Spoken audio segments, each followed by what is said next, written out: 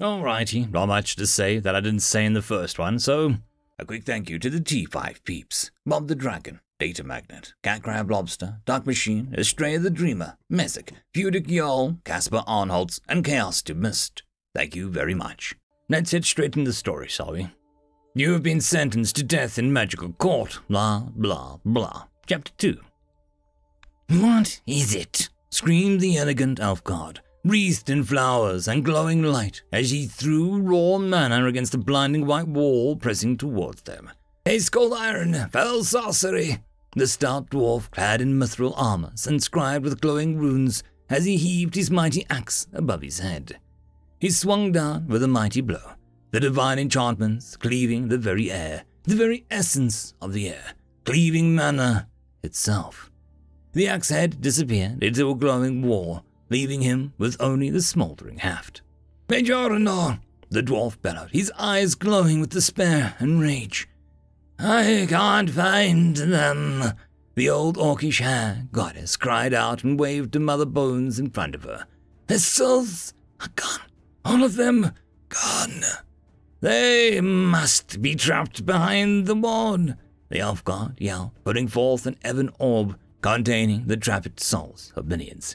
Yeah, that's not gonna work, her voice said behind them, followed by the munching noise. The trio turned to behold the naked Homo erectus, sitting in a lounge chair with a bowl of popcorn in his lap. Begone, animal, the elf hissed. Behold the power of the mighty Lbry. The orb cracked, glowing a hellish red hue, screaming with the voices of countless damned. A huge crimson bolt shot forth, wreathed in beautiful elfin script, striking the glowing wall with the force of 100,000 thunderbolts. Oh, the hominid said, very pretty. I'm too bad I didn't do shit. The glowing wall advanced steadily as the naked hominid munched happily. It is devouring the entire overrealm. Is it? The hominid said, leaning forward. Yeah, these things kinda do that. To be fair, I did warn you. The hominid chuckled. I told you not to fuck with them. You did this, the orcish hag goddess shrieked, pointing her bony finger at the ape-man. Release the souls of faith by wrath. No can do, bitch face, the hominid chuckled. Your precious souls are kind of... It would be difficult to explain to morons like you. TLDR is, you aren't getting them back. From this side, anyway. The hominid grinned. You are, of course, welcome to go in there after them, if you want, he said, followed by another handful of popcorn. Don't be foolish, the god of elves said, as the hag goddess had summoned demon after demon to push against the wall, each one lasting only moments before bursting into flame. The puny human god knows no magic. I never said that, the hominid said idly, picking at one of his feet. I just said that I didn't use it. The whole magic thing is kind of stupid. I mean, I go through all the trouble of setting up this nice universe, and then I'm going to give just any mortal the ability to feck with it. No, thank you. If some mortal is going to feck up my universe, they need to be exceptional. Like one particular jerk that comes to mind, the glorious bastard. The hominid got up, moving his lawn chair back several yards, then sat back down. The cheap plastic webbing was starting to melt. Besides, everyone's screwing with reality plays holy hell with your omniscience. What good is being able to predict the path of every single particle in the universe if trillions of jerks just keep wiggling them? It keeps you from foreseeing jack, just like this. The hominid laughed. I do not use magic, so I was able to get a good seat for the show, he grinned. You totally missed it. It was really feckin' cool. You can actually watch reality unravel in real time. I always love that. The dwarf god summoned a mighty hammer. Oh, hang on, the hominid said as he gripped the arms of the chair and kicked off with his feet, landing hundreds of meters away. The popcorn miraculously remaining in the bowl. Okay, he shouted from the distance. Let her rip. Dwarven glyphs swirled around Destiny's hammer as the dwarf god smote the ever-bouncing wall, triggering a massive explosion as the hammer detonated. "Yeah, that's not gonna work either." "I can't stop it," the elf god shouted as he wove reality-shattering magics. "I can only slow its advance." "It's so cute that you think that you're the one slowing it down." "Their overrealm is lost," the elf god yelled. "We must save the celestial realm." "No," the orc hag wailed. "My souls! We must save ourselves and our realm," the dwarf god gasped as he struggled to his feet, his armor blackened, the glowing glyphs guttering out. "Dude, that's some pitching armor. I thought you were dead." The elf god, orc god, and dwarf god turned from the glowing wall and fled, the glowing wall spreading and advancing behind them, devouring everything in its path, wreathing them in scorching flames, almost, but not quite, overtaking them. As the popcorn-munching ape-man laughed, his eyes faintly glowed. The three guards reached a glowing portal and ran through it, only to find the hominid sitting in his lawn chair on the other side. "Begone, ape," the elf god sneered. "Join your worshippers as they all burn." "Sure thing, chief," the naked hominid said, standing up and carefully folding his chair. "Make haste, animal," the dwarf god yelled, drawing yet another ornate axe. "I'm moving," the hominid said as he ambled past. "And put that down before I feck you with it." As the naked hominid, silhouetted by the unraveling reality behind him, walked through the gate, he extended a middle finger, snagging a wisp of celestial realm and dragging it through the portal with him, sticking it in his mouth. "I can't close the portal," the elf god cried in terror. "How curious," the naked hominid said through clenched teeth, the wisp of the reality stuck between them. "It's him," the orc hag screeched. "He's cast a spell. I can see it," she screamed as her eyes glowed. "Technically," the hominid grinned, these teeth still clenched. "I didn't, but I'm not going to let that portal close. Sorry." "Then you will die," the dwarf god bellowed as he charged. "Bitch slap." The dwarf god was sent flying, bouncing off the edge of the portal and landing in a crumpled heap.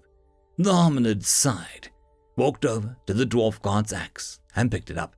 "Now, what did I tell you that I was going to do with this?" Spluttering with blood, the elf god and the hag goddess backed away in horror. I actually sort of regret doing that," the hominid said as the blood covering him streamed in the searing heat of the hellish fireball drawing ever closer.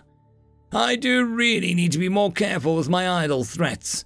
He glanced down at the impaled dwarf god, the bloody haft of his axe sticking out of his mouth.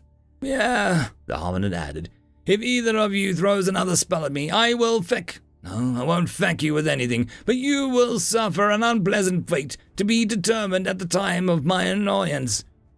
"Okay, kids," the hominid smiled as he stepped forward and wrapped his arms around the necks of the two remaining guards. "Let's go watch your world burn."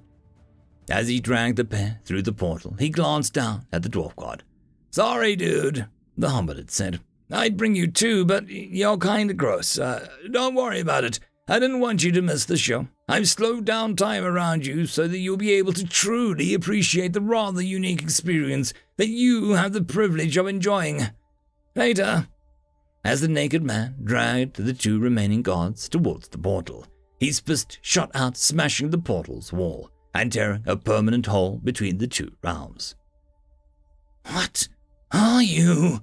the elven god gasped as a fireball spilled into the divine heaven. "Oh, nothing," the hominid chuckled. "Just a filthy animal god of the humans, that's all. Ooh, that mountain over there will just give us a great view of your entire universe going away." Grabbing the two gods by the neck, he jumped, covering the vast distance in a moment. He released his two captives and set his folding lawn chair, which he always had, and sat, putting the bowl of popcorn, which he was also always holding, in his lap. "Yeah, this is a nice spot. You can really see the nice crystal palace over there, vaporized nicely." He looked back at the elf. "That's yours. It doesn't really seem like Bitchface's style." The elf god looked at him, shaking. Just in case you're wondering, the hominid said as he put another handful of popcorn from the bottomless bowl in his mouth. I'm tossing both of you in that fireball when the show is over. Oh, look at all those little dudes trying to run, he snickered. The elf god drew a divinely sharp dagger, poisoned with the venom of the eternal worm, and plunged it into the hominid's back. Or tried to. The naked ape man idly waved his hand, and both of the elf god's fibers shattered. Now behave and let me enjoy this, the hominid said, not even bothering to look back. This is actually very rare, because I don't build crap, and I haven't gotten to see one grow from 0.0 in quite some time. If I have to look away once more, your last moments will go from extremely unpleasant to extremely unpleasant. We were just joking you, the hand goddess whispered, tears forming in her bloodshot eyes. Yeah, pretty much. You could have stopped us whenever you wanted. Yep. And you let this happen. Yeah, kind of a dick that way. To your own people, your worshippers. I have had a lot of worshippers, the hominid shrugged. They come, they go, and I don't need them like you scrubs. I just like them. You could have saved them, she gasped in true horror, and denied them their moment of glory, the hominid said, actually looking back at the hag.